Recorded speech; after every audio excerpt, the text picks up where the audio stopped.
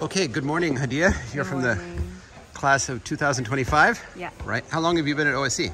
I've been at OSC for almost 3 years now. Okay, and so we're on this IB orientation. Tell me a little bit about some of the highlights for you. Ooh, that's tough. I think every day there are tons of highlights, but if I were to select the main ones, it would be the rafting.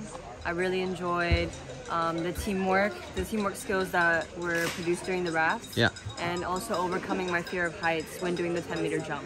Right, That was okay. my 2 highlights. And tell us about your IB learner profile that you had chosen. So I selected risk taker Yeah. because in life you're gonna have to take lots of risk in order to overcome tons of obstacles that are on your way. Life's a bumpy road, so you have to make the most out of it and take the necessary risks in order to move on.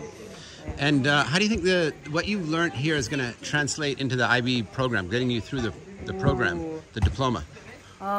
Definitely the compassion and risk taking. Yeah. I think it's important, especially because I used to have like a fear of public speaking.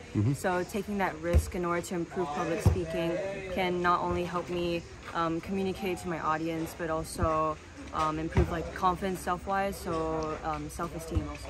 Great. All right. Well, we hope you have a good final day at the cave today. Thanks very much. Thank you.